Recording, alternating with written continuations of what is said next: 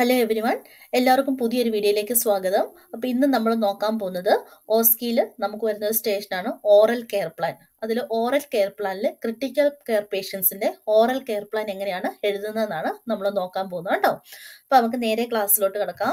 അപ്പോൾ നോക്കിയേ, it is A written or silent station അല്ലേ. ഇവിടെ നമ്മൾ പെർഫോമൻസ് ഒന്നും ചെയ്യുന്നില്ല, ഇത് ജസ്റ്റ് നമ്മൾ ഇരുന്നിട്ട് എഴുതുവാണ്. റിട്ടൺ അല്ലെങ്കിൽ സൈലന്റ് സ്റ്റേഷൻ ആണ്. നമുക്ക് തരുന്ന സമയം എന്ന് പറഞ്ഞാൽ എത്രയാണ്? 8 മിനിറ്റ്സ് ആണ്. 8 മിനിറ്റ്സിനുള്ളിൽ നമ്മളിത് എഴുതി സബ്മിറ്റ് ചെയ്യുക എന്നുള്ളതാണ്.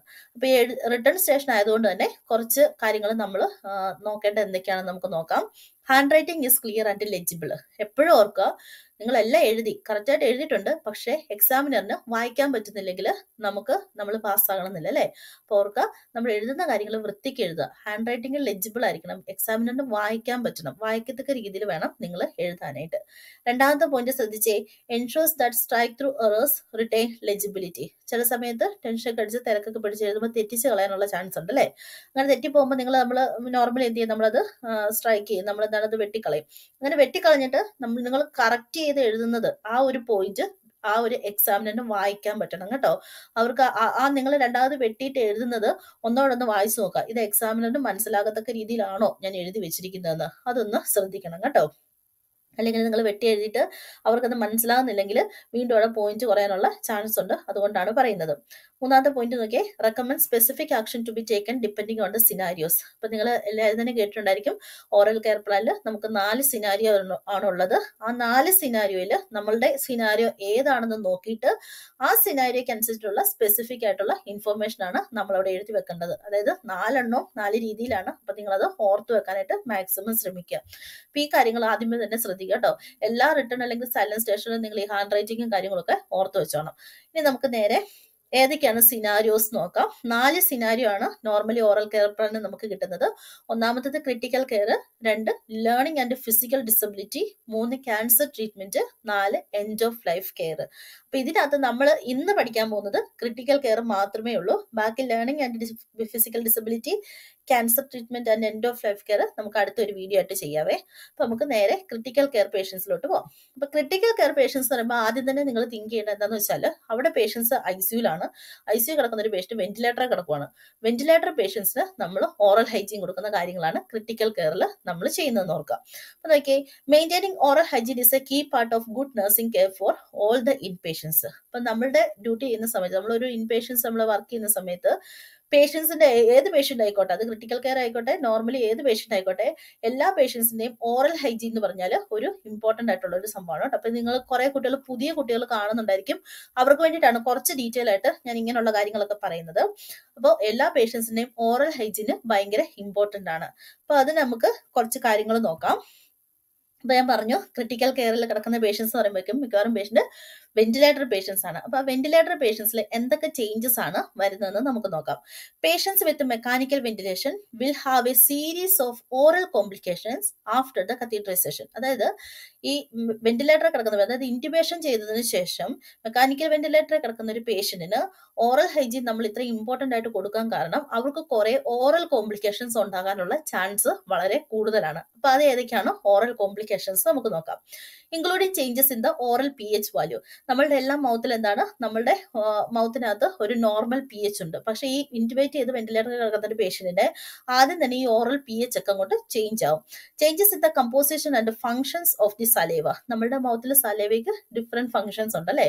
അപ്പം നമ്മൾ നോർമലി ഫുഡ് കഴിക്കുന്ന സമയത്ത് നമ്മൾ ചവച്ചരച്ചിട്ടൊക്കെ നമ്മൾ കഴിക്കുവാണ് അല്ലെ. ചവച്ചരച്ചൊക്കെ കഴിക്കുന്ന സമയത്ത് നമ്മളുടെ മൗത്തിൽ സെൽഫ് പ്യൂരിഫിക്കേഷൻ ഒക്കെ ചെയ്യും. ഈ സലേവയാണ് സെൽഫ് പ്യൂരിഫിക്കേഷൻ ഒക്കെ ചെയ്യുന്നത്.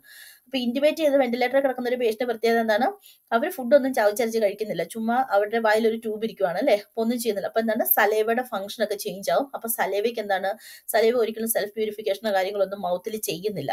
അപ്പൊ അതിൻ്റെതായിട്ടുള്ള കോംപ്ലിക്കേഷൻസ് പേഷ്യൻസിന് ഉണ്ടാവും. And disorders of cough and swallowing changes അല്ലെ, നമുക്ക് ഉറപ്പായിട്ടും അറിയാം സ്വാളോയിങ് എല്ലാം ചേഞ്ച് ആവും, കാരണം അവരൊന്നും സ്വാളോ ചെയ്യുന്നില്ല, ഒരു കാര്യങ്ങളും അവർ ചെയ്യുന്നില്ല. And displacement of the ഓറോഫാരിഞ്ചൽ colonisation bacteria. അതിന്റെ കൂടെ തന്നെ എന്താണ്, ബാക്ടീരിയ കൊളോണൈസേഷൻ ആവാനുള്ള ചാൻസ് വളരെ കൂടുതലാണ്. കൊളോണൈസേഷൻ എന്ന് പറഞ്ഞാൽ എന്താ, multiplication of the micro organism ആണ് കേട്ടോ. അപ്പൊ ആ ഒരു കൊളോണൈസേഷൻ ഒക്കെ നടക്കാനായിട്ട് ചാൻസ് വളരെ കൂടുതലാണ്. അങ്ങനെ ഒരു colonisation നടക്കുമ്പോഴേക്കുമാണ് and increase of dental plaques, ഒരുപാട് ഡെന്റൽ പ്ലേക്സ് ഒക്കെ മൗത്തിൽ ഉണ്ടാവും. അപ്പൊ എന്താണ്, വെന്റിലേറ്ററിൽ കിടക്കുന്ന ഒരു പേഷ്യന്റിന് ഒരുപാട് ഓറൽ കോംപ്ലിക്കേഷൻസ് ഉണ്ടാകാനുള്ള ചാൻസ് ഉണ്ട്. അപ്പൊ ആ ഓറൽ കോംപ്ലിക്കേഷൻസ് പ്രിവെന്റ് ചെയ്യുക എന്നുള്ളതാണ് നമ്മളുടെ മെയിൻ ജോലി. അപ്പൊ അതിനു വേണ്ടിയിട്ടാണ് നമ്മൾ ഓറൽ കെയർ മസ്റ്റ് ആയിട്ട് കൊടുക്കണം എന്ന് പറയുന്നത്. അപ്പൊ നോക്കിക്കേ, ഹെൽത്തി ടൂത്ത് നോക്കിക്കേ, നല്ല വൈറ്റ് കളറിൽ ഇരിപ്പുണ്ട് അല്ലെ. നോക്കേ, ടൂത്ത് വിത്ത് ഡെന്റൽ ബയോഫിലിം അല്ലെങ്കിൽ പ്ലേക്സ്. ഇപ്പൊ ഇപ്പുറത്ത് എന്താണ്, ഒരു പല്ലിൽ ഇങ്ങനെ ബയോഫിലിം ഉണ്ട്. ബയോഫിലിം അല്ലെങ്കിൽ പ്ലേക്സ് എന്ന് പറഞ്ഞാൽ എന്താണ്? ബയോഫിലിം എന്താന്ന് നോക്കിയേ, A layer of bacteria or other microbes that gross on and sticks to the surface of A structure. അപ്പൊ എന്താണ് ബയോഫിലിം എന്ന് വെച്ചാൽ? കുറെ ബാക്ടീരിയ, ലെയർ ഓഫ് ബാക്ടീരിയ ആണ്. കുറെ ബാക്ടീരിയ അവിടെ ഇരുന്നിട്ട് ഗ്രോ ചെയ്യുവാണ്, അവിടെ സ്റ്റിക്ക് ആയിട്ട് ഇരുന്നിട്ട് ഗ്രോ ചെയ്യുവാണ്. അതിനെയാണ് നമ്മൾ ബയോഫിലിം എന്ന് പറയുന്നത്. അപ്പൊ നമ്മൾ നോക്കിയാൽ നമ്മുടെ സെൽഫ് പ്യൂരിഫിക്കേഷൻ, സലൈവയുടെ ഫംഗ്ഷനോ ഒരു കാര്യങ്ങളും നടക്കുന്നില്ല.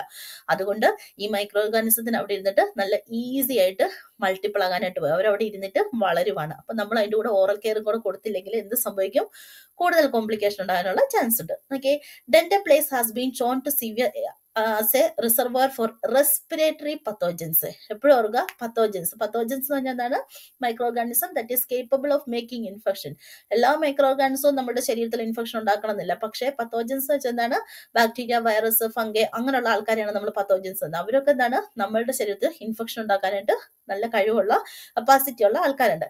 അങ്ങനെയുള്ള റെസ്പിറേറ്ററി പത്തോജൻസിന് നല്ല സുഖമായിട്ട് ഇരുന്ന് വളരാൻ പറ്റിയ ഒരു നല്ലൊരു സ്ഥലമാണ് എന്ത്? നമ്മളുടെ ഡെന്റൽ പ്ലേസ്. അപ്പൊ നമ്മൾ ആ ഡെന്റൽ പ്ലേസ് നമ്മൾ ആ ഒരു മൗത്ത് വൃത്തിയാക്കിയില്ല എങ്കിൽ ഇവര് നന്നായിട്ട് അവിടെ ഇരുന്ന് വളരും. ഇനി നമ്മൾ മൗത്ത് കെയർ കറക്റ്റായിട്ട് കൊടുത്തില്ലെങ്കിൽ എന്താണ് പേഷ്യന്റിൽ സംഭവിക്കാൻ പോകുന്നതെന്ന് നമുക്കൊന്ന് നോക്കാം. The secretions accumulate and sink around the balloon of the tracheal tube. അപ്പൊ നിങ്ങൾ എല്ലാവർക്കും അറിയായിരിക്കും, ഇൻറ്റുബേറ്റ് ചെയ്തതിനു ശേഷം എന്താ ചെയ്യുന്നത്? നമ്മൾ ഒരു കഫ് ഉണ്ട് അല്ലെ, ഒരു കഫ് ഉണ്ട്. അതായത് നമ്മൾ ഈറ്റി ട്യൂബിന് ഒരു കഫ് ഉണ്ട്, ഒരു ബലൂൺ പോലെ ഒരു കഫ് ഉണ്ട്. അപ്പൊ നമ്മൾ ആ ഒരു ബലൂൺ ഇങ്ങനെ വീർപ്പിച്ച് വെച്ചതിന് ശേഷമാണ് നമ്മൾ അതിനെ അവിടെ ഫിക്സ് ചെയ്ത് വെക്കുന്നത്. അപ്പൊ ഈ ഫിക്സ് ചെയ്ത് വെക്കുമ്പോൾ ആ ബലൂണിന്റെ വട്ടത്തിൽ പോയിട്ട്, ഇപ്പൊ നമ്മൾ മൗത്ത് കെയർ ഒന്നും കറക്റ്റ് ആയിട്ട് കൊടുക്കുന്നില്ല, അല്ലെങ്കിൽ നമ്മൾ സെക്രീഷൻസ് ഒക്കെ കറക്റ്റ് ആയിട്ട് റിമൂവ് ചെയ്യുന്നില്ലെങ്കിൽ എന്ത് സംഭവിക്കും? ഈ സെക്രീഷൻസ് ഒക്കെ പോയിട്ട് ആ ബലൂണിന്റെ വട്ടത്തിൽ ഇങ്ങനെ തളം കെട്ടി കിടക്കും. അപ്പൊ നമ്മൾ നന്നായിട്ട് ഒരു മൗത്ത് കെയർ ഒക്കെ കൊടുക്കുന്ന ഒരു പേഷ്യന്റ് ആണെങ്കിൽ ഒന്ന് ഓർത്ത് നോക്കിക്കേ, ഈ പ്ലേക്സ് ഒന്നുമില്ല, നല്ല വൃത്തിക്ക് ഇരിക്കുന്ന നല്ല എന്നുവെച്ചാൽ അധികം ഇൻഫെക്ഷൻ ഇല്ലാത്ത സെക്രീഷൻസ് ആയിരിക്കും അവിടെ പോയി കളക്ട് ആയി കിടക്കുന്നത്. പക്ഷേ നമ്മൾ മൗത്ത് കെയർ കൊടുക്കാതെ ഈ ബാക്ടീരിയയോട് കൂടിയിട്ടുള്ള സെക്രീഷൻസ് ആണ് ആ ബലൂണിന്റെ വട്ടത്തിൽ പോയി കിടക്കുന്നതെങ്കിൽ, നിങ്ങൾ ഐസിയിൽ വർക്ക് ചെയ്യുന്നവർക്കറിയാം, നമ്മൾ കഫ് പ്രഷർ ഒക്കെ എപ്പോഴും ചെക്ക് ചെയ്തുകൊണ്ടായിരിക്കുന്നത് അല്ലെ. ഇപ്പൊ ഈ കഫ് പ്രഷർ ഒക്കെ കുറയുന്ന സമയത്ത് എന്ത് സംഭവിക്കാം? ഈ സെക്രീഷൻസ് ഒക്കെ താഴോട്ടിറങ്ങാനുള്ള ചാൻസ് ഉണ്ട്, ലങ്സിലോട്ട് ഇറങ്ങാൻ ചാൻസ് ഉണ്ട്. അല്ലെങ്കിൽ ഈ അക്യുമുലേറ്റ് ചെയ്ത് നടക്കുന്ന സമയത്ത് തന്നെ ബാക്ടീരിയക്ക് ഈസി ആയിട്ട് അതിനകത്തോട്ട് എൻ്റർ ചെയ്യാൻ പറ്റും, ലങ്സിലോട്ട് എൻ്റർ ചെയ്യാൻ പറ്റും. Bacteria can easily enter the broncho pulmonary tissue and cos lung infection. അപ്പൊ ഇതിന്റെ അവസാനം എന്താണ്? പേഷ്യന്റിന് ലങ് ഇൻഫെക്ഷൻ ഉണ്ടാവുകയാണ്. എന്താണ് lung infection? Ventilator associated pneumonia. അപ്പം മെയിൻ ആയിട്ട് നമ്മൾ എന്തിനാണ് വെന്റിലേറ്റർ കിടക്കുന്ന പേഷ്യൻസിന്റെ മൗത്ത് കെയർ കൊടുക്കുന്നത്? To prevent ventilator associated pneumonia. അതൊരു വലിയൊരു സംഭവമാണ് കേട്ടോ. നമ്മൾ നിസ്സാരമാണെന്ന് ചിന്തിക്കരുത്, കാരണം അതൊരു വലിയ കാര്യം തന്നെയാണ്. കാരണം പേഷ്യൻസിന്റെ ന്യൂമോണിയ വന്നിട്ട് പേഷ്യൻസ് മരിക്കുവാണ്. ചില സമയങ്ങളിൽ ഇത് വേഴ്സ് ആയിട്ട് പേഷ്യൻസ് മരിക്കാനുള്ള ചാൻസ് വരെയുണ്ട്. അപ്പൊ വെന്റിലേറ്റർ അസോസിയേറ്റഡ് ന്യൂമോണിയ ആണ് നമ്മൾ ഓറൽ കെയർ കറക്റ്റ് ആയിട്ട് കൊടുക്കുന്നില്ലെങ്കിൽ ഉണ്ടാകുന്ന complication. It's an important type of hospital acquired pneumonia and it is A common dangerous complication in assisted ventilator patient. ഇതൊരു ഡേഞ്ചറസ് ആയിട്ടുള്ള ഒരു കോംപ്ലിക്കേഷൻ ആണ്. അപ്പൊ നമ്മൾ കറക്റ്റ് ആയിട്ട് മൗത്ത് കെയർ കൊടുക്കണം. അപ്പൊ ഇത്രയും ഞാൻ പറഞ്ഞത് പുതിയ കുട്ടികൾക്ക് വേണ്ടിയിട്ടാണ് കേട്ടോ, അറിയാവുന്നവർക്ക് കുഴപ്പമില്ല. ഇനി നമുക്ക് എക്സാമിലോട്ട് വരാം. എക്സാമിന് നിങ്ങൾക്ക് എന്താണ്? To achieve full marks the candidate needs to identify A minimum of 6 aspect of care. അപ്പൊ നിങ്ങൾക്ക് ഒരു സിനാരിയോ തരും. ആ സിനാരിയോ തന്നിട്ട് സിനാരിയോക്കകത്ത് നിങ്ങൾ വായിച്ചു നോക്കുക, ഇത് ഏത് കേസാണ്, ക്രിട്ടിക്കൽ കെയർ ആണോ എന്നുള്ളത് വായിച്ചു നോക്കുക. ക്രിട്ടിക്കൽ കെയർ ആണെങ്കിൽ നമുക്ക് എത്ര പോയിന്റ്സ് എഴുതണം? മിനിമം ഓഫ് 6 ആസ്പെക്ട്സ്, അതായത് 6 പോയിന്റ്സ് എഴുതണം. നമുക്ക് 6 പോയിന്റ്സ് എഴുതിയാലേ ഉള്ളൂ നമ്മൾ ഫുൾ മാർക്ക് കിട്ടത്തുള്ളൂ.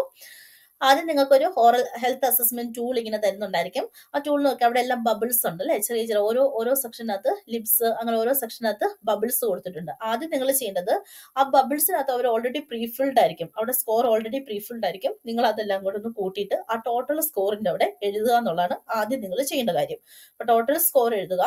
രണ്ടാമത് എന്താണ്? നമ്മൾ ഇനി 6 പോയിന്റ്സ് എഴുതുകയാണ്, 6 പോയിന്റ്സ് എക്സ്പ്ലെയിൻ ചെയ്യുവാണ്. അപ്പൊ നമുക്ക് ആ 6 പോയിന്റ്സ് ഏതൊക്കെയാണെന്ന് നമുക്ക് നോക്കാം. Explain the procedure and gain consent.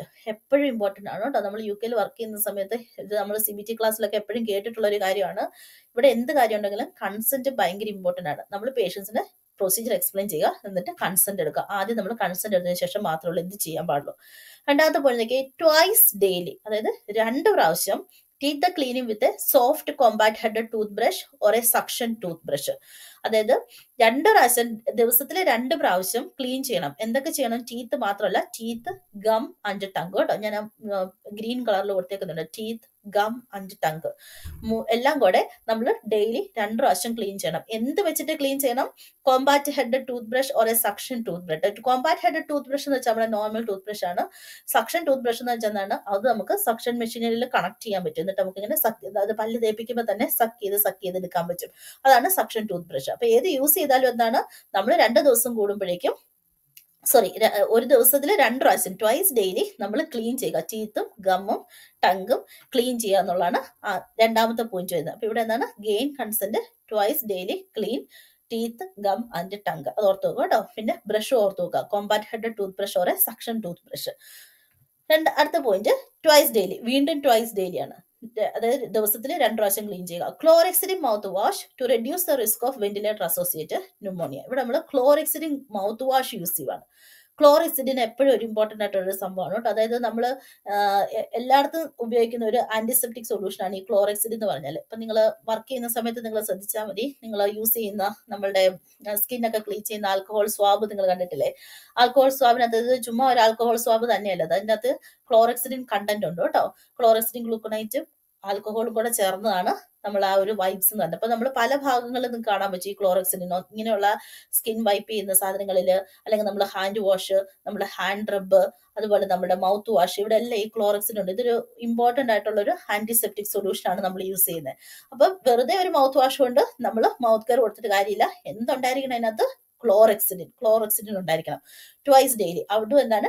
ദിവസത്തിൽ 2 പ്രാവശ്യമാണ് നമ്മൾ ചെയ്യുന്നത്. Twice daily ക്ലോറെക്സിഡിൻ mouth wash to reduce the risk of ventilator associated pneumonia. അപ്പൊ നമ്മൾ ഓൾറെഡി അത് പഠിച്ചല്ലേ, എങ്ങനെയാണ് വെന്റിലേറ്റർ അസോസിയേറ്റഡ് ന്യൂമോണിയ ഉണ്ടാകുന്നത്. ഇനി അടുത്തത് അപ്ലൈ ഓറൽ മോയ്സ്ചറൈസർ. അത് നമുക്ക് എല്ലാവർക്കും അറിയാം. To the oral mucosa and the lip balm to the lips every 2 to 4 hours. വായിക്കകത്താണ്, oral മ്യൂക്കോസയിലാണ് നമ്മൾ ഓറൽ മോയ്സ്ചറൈസർ തൂക്കുന്നത്. പിന്നെ നമ്മുടെ ലിപ്സ് ഒക്കെ ക്രാക്ക് ആകാതിരിക്കാൻ വേണ്ടിയിട്ട് ലിപ് ബാം അപ്ലൈ ചെയ്യുക. അത് ചെയ്യുന്നപ്പോഴാണ് 2 to 4 hours. എല്ലാ 2 to 4 hours-ലുമാണ് നമ്മൾ ഓറൽ മോയ്സ്ചറൈസർ അല്ലെങ്കിൽ ലിപ് ബാം അപ്ലൈ ചെയ്യുന്നത്. അപ്പൊ ഇവിടെ എന്താണ്? ട്വൈസ് ഡെയിലി ക്ലീൻ ചെയ്യുക ടീത്ത്, ഗം ആൻഡ് ടങ്. അത് twice daily ക്ലോറെക്സിഡിൻ mouth wash use ചെയ്യുക. പിന്നെ നമ്മൾ 2 to 4 hours ഓറൽ മോയ്സ്ചറൈസർ അല്ലെങ്കിൽ ലിപ് ബാം യൂസ് ചെയ്യുക. ഇനി വന്നിട്ട് മിനിമൈസ് ട്രോമാറ്റിക് അൾസറേഷൻ.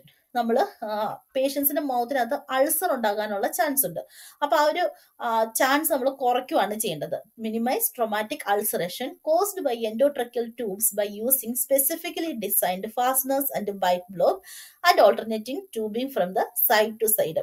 ഇപ്പൊ വെന്റിലേറ്ററിൽ കിടക്കുന്ന പേഷ്യൻസ് എന്താണ്? അവർ ഈ കടിക്കാനുള്ള ചാൻസ് ഉണ്ട് കേട്ടോ. ഈ ട്യൂബ് അങ്ങോട്ട് കടിച്ച് പൊട്ടിക്കുക. അതിന്റെ കൂടെ തന്നെ എന്താണ്? അവരുടെ ഓറലിനകത്തുള്ള പല ഭാഗങ്ങളിൽ കട്ടാവാനുള്ള ചാൻസ് ഉണ്ട്. അപ്പൊ അങ്ങനെയുള്ള സംഭവങ്ങളൊക്കെ നമുക്ക് മാറ്റാൻ വേണ്ടി ആദ്യത്തെ പടത്തിൽ ഞാൻ പിക്ചറിൽ കൊടുത്തിരിക്കുന്നതാണ് ബൈറ്റ് ബ്ലോക്ക്. കണ്ടോ? അങ്ങനെ ബൈറ്റ് ബ്ലോക്ക് വെക്കുന്ന സമയത്ത് എന്താണ്? പേഷ്യന്റിന്റെ ഇങ്ങനെ പല്ലൊരഞ്ഞിട്ടുള്ള ആ ഒരു അൾസറേഷൻ ഉണ്ടാകുന്നതൊക്കെ നമുക്ക് സ്റ്റോപ്പ് ചെയ്യാനായിട്ട് പറ്റും. അപ്പൊ എന്താണ്? ഒന്ന് ബൈറ്റ് ബ്ലോക്ക് വെക്കുക. രണ്ടാമത്തെ എന്താണ് പോയിന്റ് പറഞ്ഞിരിക്കുന്നത്? നമ്മൾ സൈഡ് ടു സൈഡ് ഓൾട്ടർനേറ്റ് ചെയ്യുക. രണ്ടാമത്തെ പിക്ചർ നോക്കിക്കേ. ആ പേഷ്യന്റിന്റെ വലതുവശത്താണ് അല്ലെ, മൗത്തിന്റെ വലതുവശത്താണ് ഈ ട്യൂബ് ഫിക്സ് ചെയ്തിരിക്കുന്നത്. അപ്പൊ നമ്മൾ എന്താണ്? ഒരു പ്രാവശ്യം മൗത്ത് കെയർ കൊടുക്കുമ്പോഴേക്കും വലതുവശത്താണ് ഇരിക്കുന്നതെങ്കിൽ അത് പതുക്കെ മൂവ് ചെയ്ത് ഇടതുവശത്ത് കൊണ്ടുപോയിട്ട് വേണം അടുത്ത പ്രാവശ്യം നമ്മൾ ഫിക്സ് ചെയ്യാനായിട്ട്. പിന്നെ നമ്മൾ പതുക്കെ മൂവ് ചെയ്ത് വലതുവശത്തുണ്ട്. അപ്പൊ നമ്മൾ അങ്ങനെ ഓൾട്ടർനേറ്റീവ് ആയിട്ട് ചേഞ്ച് ചെയ്യുന്ന സമയത്ത് എന്താണ്? നമ്മൾ ഈ ഫിക്സ് ചെയ്ത് വെച്ചിരിക്കുന്ന ആ ഒരു പ്ലാസ്റ്റർ ഇതൊക്കെ കൊണ്ടുപോയിട്ട് ആ ഒരു ചുണ്ടൊക്കെ ഇങ്ങനെ ക്രാക്കായിട്ട് പൊട്ടാനുള്ള ചാൻസ് ഒക്കെ കുറയ്ക്കാനായിട്ട് നമുക്ക് പറ്റും. നിങ്ങൾ ഐസിയിലൊക്കെ വർക്ക് ചെയ്യുന്നവരാണ്, നിങ്ങൾ ഇതൊക്കെ എപ്പോഴും കാണുന്നതാണ് ഈ ഒരു കോംപ്ലിക്കേഷൻ ഒക്കെ. അവിടെ പേഷ്യൻസിന്റെ ചുണ്ടൊക്കെ കൊണ്ട് പൊട്ടും, അവിടെ ഇങ്ങനെ ഭയങ്കരമായിട്ട് ഡ്രൈ ആയിട്ട് പൊട്ടാനുള്ള ചാൻസ് ഉണ്ട്. അപ്പൊ അതൊക്കെ നമുക്ക് പ്രിവെന്റ് ചെയ്യാൻ പറ്റും ഇങ്ങനെ ഓൾട്ടർ ആയിട്ട് മാറ്റുന്നത് കൊണ്ട്. അപ്പൊ എന്താണ്? മിനിമൈസ് ട്രോമാറ്റിക് അൾസറേഷൻ അല്ലെ. ഇവിടെ നമ്മൾ അൾസർ പ്രിവെന്റ് ചെയ്യാൻ എന്തൊക്കെ ചെയ്യുന്നു എന്നുള്ളതാണ് നമ്മൾ ആൻസർ ആയിട്ട് ചെയ്തിട്ടുണ്ട്. ഇപ്പൊ ട്രോമാറ്റിക് അൾസറേഷൻ കുറയ്ക്കാൻ വേണ്ടി നമ്മൾ എന്തൊക്കെ ചെയ്യുന്നു? ഒന്ന് നമ്മൾ ബൈറ്റ് ബ്ലോക്ക് വെക്കുന്നു അല്ലെ, ബൈറ്റ് ബ്ലോക്ക് വെക്കുന്നു. രണ്ടാമത്തെ പോയിന്റ് എന്താണ്? Alternating tubing. ട്യൂബ്, അതായത് ഈറ്റി ട്യൂബ് അപ്പുറത്തോട്ടും ഇപ്പുറത്തോട്ടും നമ്മൾ സൈറ്റ് മാറ്റി വെക്കുന്നു, from side to side.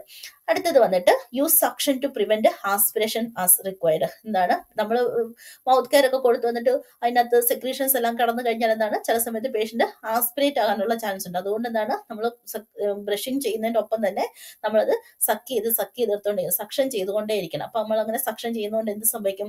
Aspiration prevent ചെയ്യാനായിട്ട് ഹെൽപ്പ് ചെയ്യും. ആസ്പിറേഷൻ എന്ന് പറഞ്ഞാൽ എന്താണ്? നമ്മൾ ഈ മൗത്തിലെ സെക്രീഷൻസ് എല്ലാം ലങ്സിലോട്ട് പോകുന്നതിനെയാണ് ആസ്പിറേഷൻ എന്ന് പറയുന്നത് കേട്ടോ. അപ്പൊ ആ ഒരു ആസ്പിറേഷൻ നമുക്ക് പ്രിവെന്റ് ചെയ്യാനായിട്ട് പറ്റും. അപ്പൊ അങ്ങനെ നമ്മൾ സെക്രീഷൻസ് ലങ്സിലോട്ട് പോകുമ്പോഴേക്കാണ് എന്ത് സംഭവിക്കുന്നത്? ഈ അഴുക്കുള്ള മൈക്രോ ഓർഗാനിസംസ് എല്ലാം കൂടെ നമ്മുടെ ലങ്സിലോട്ട് പോയിട്ട് അത് ന്യൂമോണിയ ആയിട്ട് തീരുന്നത്. അപ്പൊ അത് പ്രിവെന്റ് ചെയ്യാൻ വേണ്ടിയിട്ടാണ് നമ്മൾ സക്ഷൻ ചെയ്യുന്നത് കേട്ടോ. Identifies A need for regular re assessment every 8 hours. ഇനി എല്ലാ 8 മണിക്കൂറും കൂടുമ്പോൾ നമുക്ക് ഈ പേഷ്യൻസ് ഇനി എന്താണ് ആവശ്യം, എന്താണ് സക്ഷൻ ചെയ്യണോ, അത് മൗത്ത് കെയർ കൊടുക്കണോ, എന്തെങ്കിലും ലിപ് ബാം അപ്ലൈ ചെയ്യണോ, അപ്പൊ നമ്മൾ എല്ലാ 8 മണിക്കൂറും കൂടുമ്പോൾ ഒന്ന് മൊത്തത്തിൽ ഒന്ന് റീ അസസ് ചെയ്യുക. ഇനി എന്തെങ്കിലും എക്സ്ട്രാ ചെയ്യണോ എന്നുള്ളത് റീ അസസ് ചെയ്യുക എല്ലാ 8 മണിക്കൂറും കൂടുമ്പോൾ. അപ്പൊ ഇത്രയാണ് 6 പോയിന്റ്സ് വരുന്നത് കേട്ടോ. ഒന്നുകൂടെ നമുക്കൊന്ന് ഓടിച്ചു നോക്കാം. ആദ്യം നിങ്ങൾ ബബിൾസ് ഫില്ല് ചെയ്യുക, എല്ലാം കൂടെ കൂട്ടിയിട്ട് ടോട്ടൽ സ്കോർ ഇടുക. എന്നിട്ട് അതിനുശേഷം ഗെയിൻ കൺസെന്റ്. പിന്നെ 2 കാര്യങ്ങൾ എന്താണ്? ട്വൈസ് ഡെയിലി ആണ് ചെയ്യുന്നത്. Twice daily cleaning teeth, gum and tongue. Twice daily ക്ലോറക്സിഡിൻ mouth wash. പിന്നെ ഓറൽ മോയ്സ്ചറൈസർ അപ്ലൈ ആണ്. Oral moisturiser and lip balm apply ആണ് 2 to 4 hours പിന്നെ നമ്മൾ ട്രോമ പ്രിവെന്റ് ചെയ്യാൻ എന്തൊക്കെ ചെയ്യണം എന്നുള്ളതാണ് എഴുതുന്നത്. Minimise traumatic ulceration. ഒന്നാമത്തത് ബൈറ്റ് ബ്ലോക്ക് വെക്കുക. രണ്ടാമത്തെ എന്താണ്? ഓൾട്ടർനേറ്റിംഗ് ട്യൂബ് അങ്ങോട്ടും ഇങ്ങോട്ടും ചേഞ്ച് ചെയ്യുക. അടുത്തത് സക്ഷൻ ചെയ്യുക. ടു പ്രിവെന്റ് ആസ്പിറേഷൻ സക്ഷൻ ചെയ്യുക. പിന്നെ എന്താണ്? Regular re assessment. എല്ലാ 8 മണിക്കൂറും കൂടുമ്പോൾ പേഷ്യന്റിന് എന്തെങ്കിലും ആവശ്യമുണ്ടോ, മൗത്ത് കെയറിന്റെ ആവശ്യമുണ്ടോ എന്നുള്ളത് നമ്മൾ റീ അസസ് ചെയ്യുക കേട്ടോ. 6 പോയിന്റ്സ് എഴുതണം, ആ ടോട്ടൽ സ്കോർ എഴുതണം കേട്ടോ. എങ്കിൽ മാത്രമേ ഉള്ളൂ നമുക്ക് oral care plant station pass ആവാൻ പറ്റത്തുള്ളൂ. ഇതിൽ ക്രിട്ടിക്കൽ കെയർ മാത്രമേ ഞാൻ കൊടുത്തിട്ടുള്ളൂ. നമുക്ക് അടുത്ത വീഡിയോയിൽ ബാക്കി പേഷ്യൻസിന്റെ നമുക്ക് ഡിസ്കസ് ചെയ്യാം കേട്ടോ. അപ്പൊ thank you so much for watching this video. അടുത്ത വീഡിയോ ആയിട്ട് വരുന്നത് വരെ എല്ലാവർക്കും ബൈ. എല്ലാവർക്കും എക്സാം നന്നായിട്ട് എഴുതാൻ പറ്റട്ടെ എന്ന് ആശംസിക്കുന്നു കേട്ടോ. ബൈ.